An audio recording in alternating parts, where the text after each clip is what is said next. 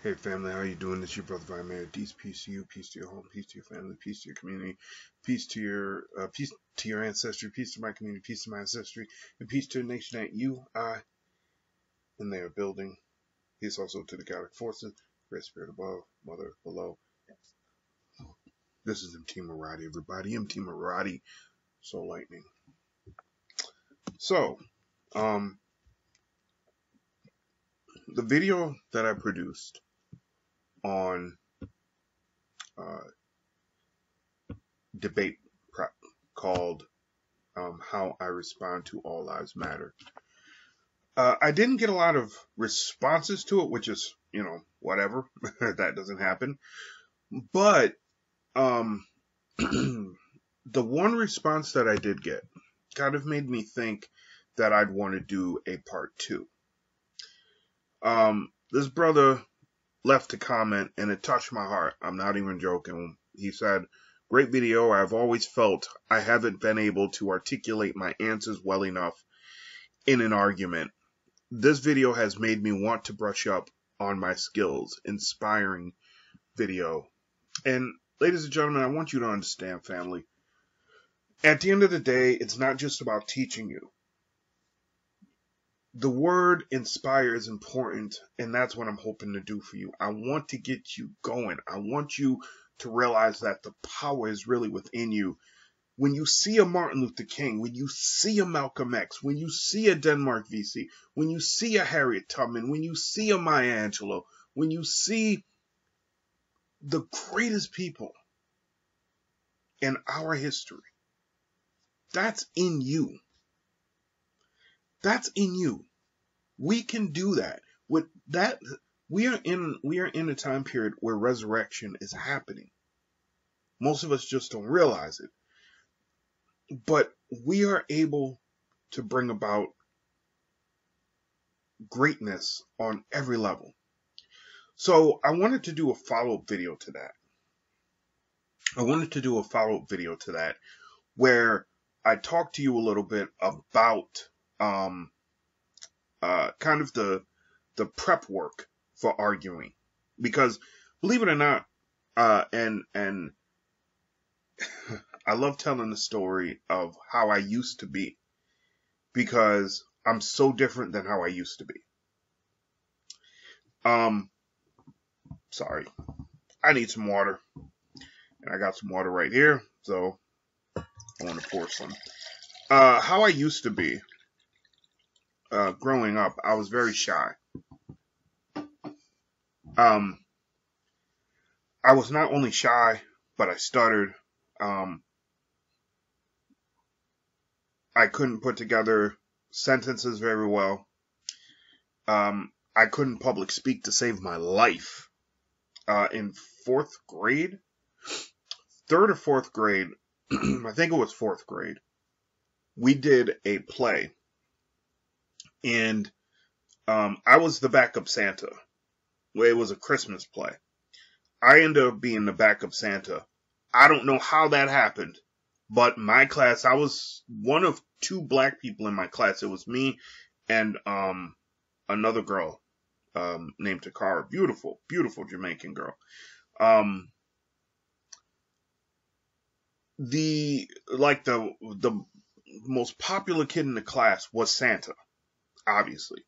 And I got voted to be the backup Santa, which was insane. Like, what? Well, he ended up getting sick the week of the play, and I had to play Santa. I was terrified. Couldn't do it. Now, but I did do it. I mean, it was like I did my lines. I had like 2 lines really. I did them so quickly and just hit away afterwards. I mean, I was terrified of being on stage. Fast forward to 2010, and I had the opportunity to speak at a statewide convention for something that I was a part of at the time. And there was like 7,500 to 10,000 people there, and I was the MC. And a couple of other people, it was me and 3 other people. 2 of those people were terrified. I was all in. I was game. I was fine. I've changed a lot, in other words, ladies and gentlemen. I've changed a lot. Um,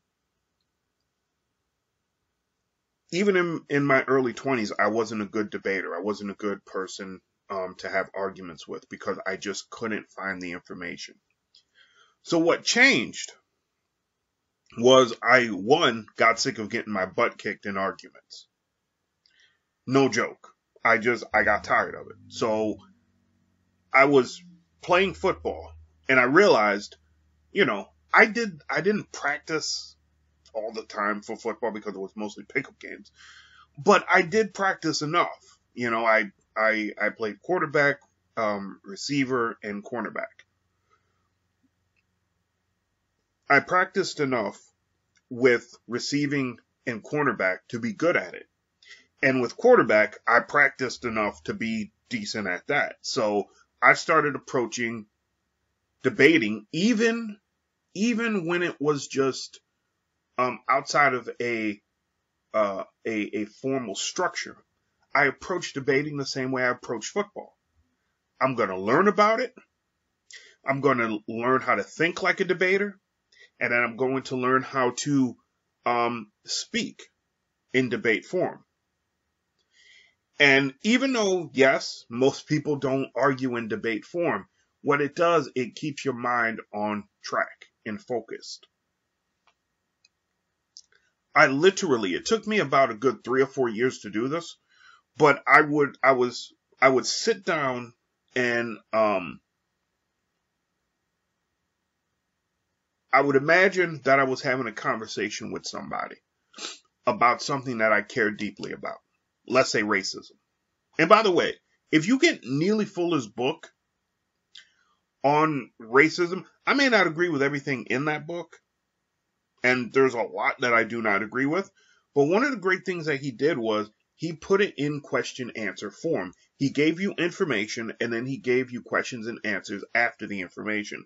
Now, the questions and answers weren't to see if you understood the information. The questions and answers were kind of a dialogue of, somebody who wasn't an anti-racist, who was a racist, asking you a question, and how would you respond to it? Or how might you respond to it? And then it's the mind's job to say, okay, why would I respond to that like that? So I kind of did that. I learned how to think ahead of paying attention to, one, how people ask questions, how people frame their questions, why people frame their questions that way, why people ask questions or ask the questions that they ask, and then learning how to break down a question. That was huge. When you look at, and I would say this, if you could, and you really want to be good at arguing, start a debate club with other black people. And then move through the process of developing an analytical process for questions. If you look at questions, say, on a news channel, you think they're just questions. No. If you look at the question itself, there are keywords that are meant to trigger you and make you kind of get off of your message or better yet, they're meant to make you respond emotionally. And then there's other words which are actually filler words where, they have to be in there because it helps the question be formed, but they're just filler. And then there are other words within the question that aren't trigger words.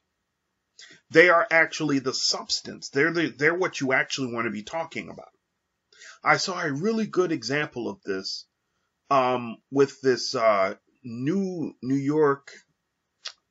This guy just won this primary in New York City.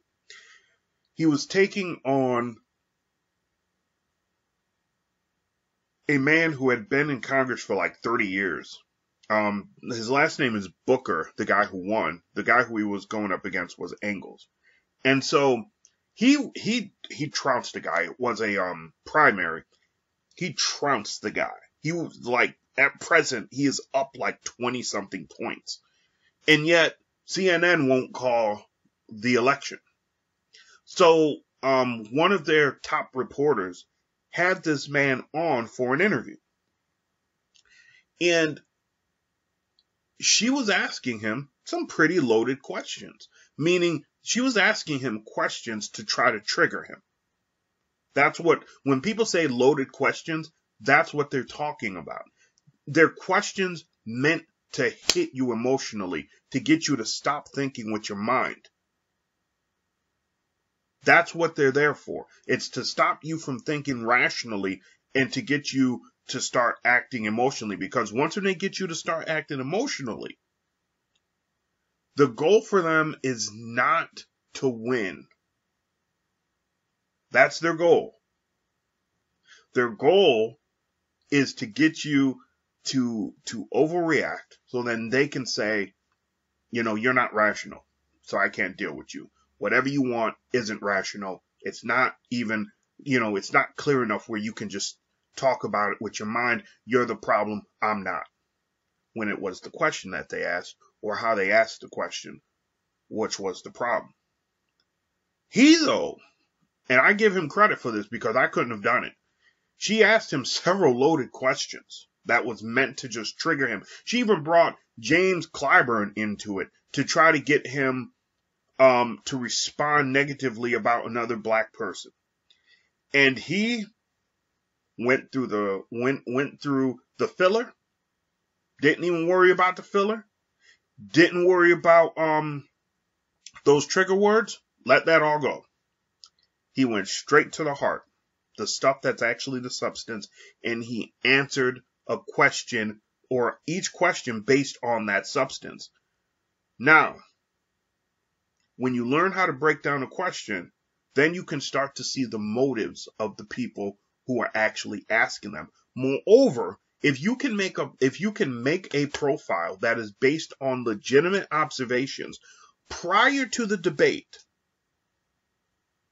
if you can make up a profile based on observations that you have made about the person who is going to be asking you the questions, based on observations, based on facts, you can pretty much start to predict what are the trigger words. Or I don't want to say predict what the trigger words are, because you never can really predict that. But if you understand who you're debating, and you can understand what they're trying to accomplish in the questions that they're going to be asking you. So what's the big picture?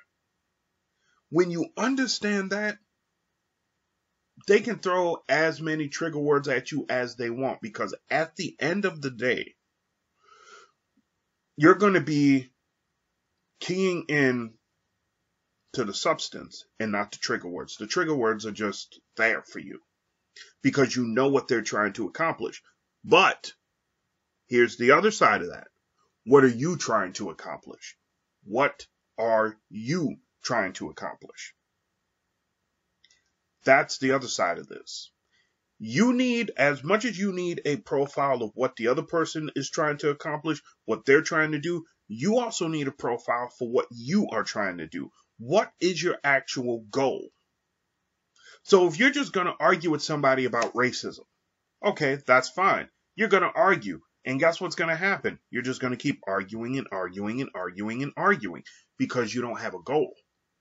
Now, if you're there trying to convince them that racism exists, good luck with that one. That's a very broad goal. I'm not saying don't do it. But if you're going to try to influence somebody that deeply, which means you have to convince them that a system that is destructive to you, but maybe, let's say you're debating a white person, but it is beneficial to them, exists, it's a tough hill to climb. It's a tough hill to climb.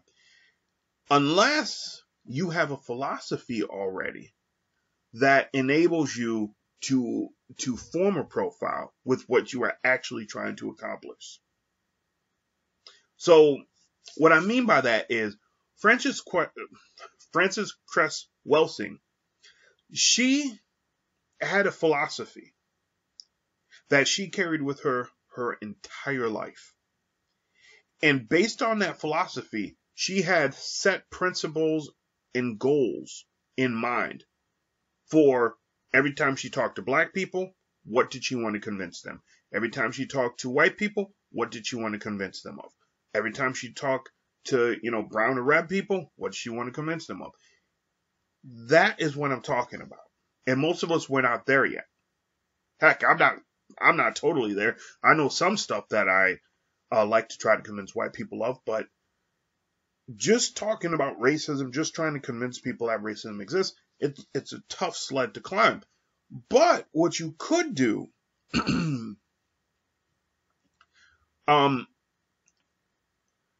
is one,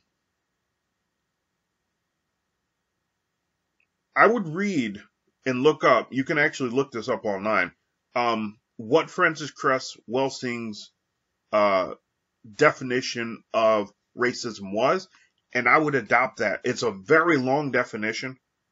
I think it is the correct definition to use. I do believe, because of the complexities of this language, that there needs to be more than one definition considering how Europeans usually define or design their definitions. But her definition is golden. And I think, I'm hoping, Webster's Dictionary, Merriam-Webster's Dictionary, recently said that they were going to change the definition of racism. And they said that there was a woman who had contacted them and said that they needed to change the definition of racism to make it less confusing to white people. They didn't say who called them, but the terminology which they used about the less confusing to white people suggests that it was either Dr. Welsing or it was one of her students, because that is something that she's been trying to get the dictionary to do and to dedicate itself to doing since the 1980s. So something to keep in mind. But having that definition in the back of your head gives you a framework to work from. Moreover, understanding what you believe will give you the correct principles necessary to form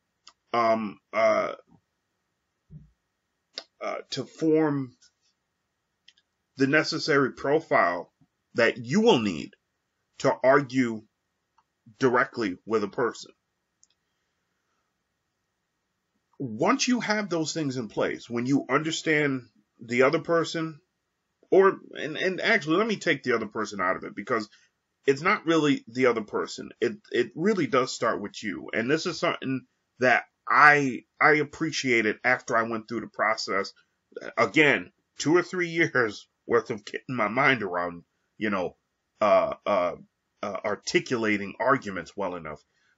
But it is something that I learned how to appreciate, So once you get a profile really of what you want to convince people of and project, once you get that philosophy taken care of, you actually understand